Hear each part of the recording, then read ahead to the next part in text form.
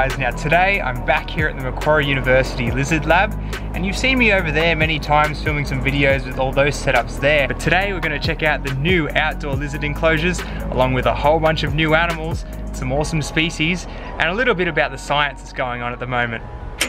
So let's take a bit of a tour of the newest part of the facility, and that starts right here. These are the new large lizard enclosures. They're all concreted down into the ground, nice and secure. And these are big, high-sided enclosures where we can keep things that, you know, might be a bit more jumpy or anything like that.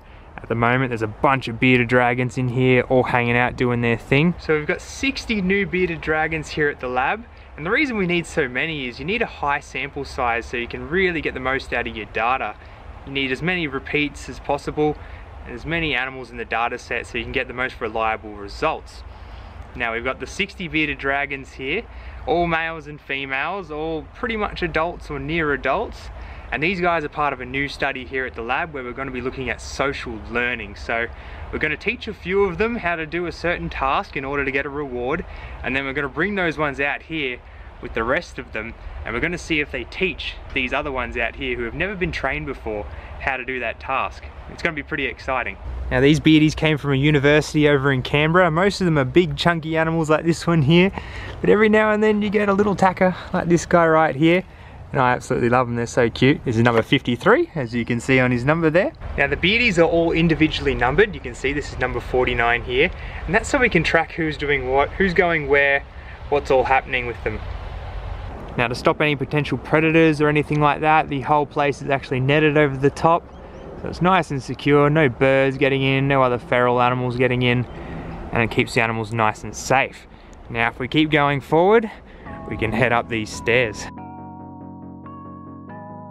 Now up here we're in the brand new tower. This thing is amazing. It's a heightened vantage point that is protected against rain, thankfully, where we can overlook all the study animals, see what's going on, watch them throughout the day, make observations, and it's just a really awesome vantage point to watch the lizards do their thing. And as you saw before, all the animals are numbered out here, so when we take a look out into the enclosure, we can actually see the animals all the way from up here. See, if we look right over there, there's some bearded dragons, and you can see their numbers on their back clear as day.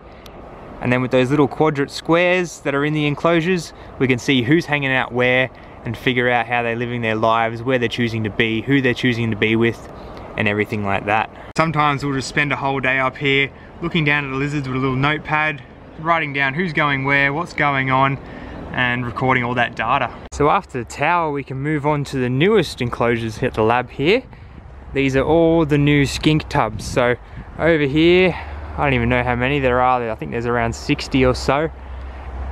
These are brand new tubs. These are basically a water trough with some holes drilled on the bottom, and of course some shade set up. And this is what I've been sort of laboring over for the last few weeks and months, getting these all finished. And now in here we've actually got, there's one there hanging out, a few different skink species, some water skinks, some white skinks, which is right here in front of me, as well as some Blackrock skinks. So nice little diversity here and lots of tubs to fill.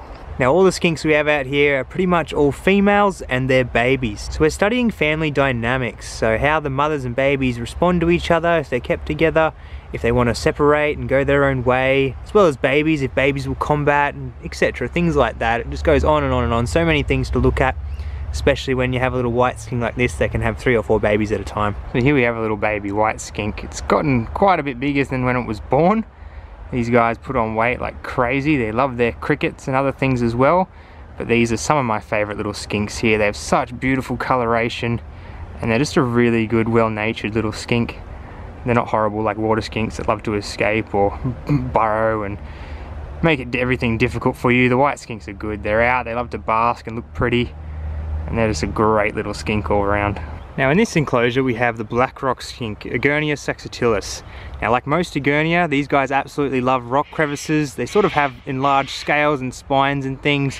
Not as much as some of the other Agonia, but they still love wedging themselves in those rock cracks and getting there feeling nice and secure and safe. So if I lift this, there's a skink. They're a pretty cool little skink. This is an adult female. And they have that beautiful black coloration, very dark, sometimes a bit of pattern, Yeah, they're really cool little animals.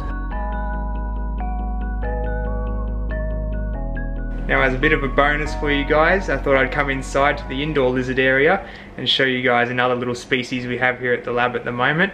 These are actually some baby Cunningham skinks. So again, another Agonia species, absolutely adorable and very feisty little animals. These guys are packing on the size as well.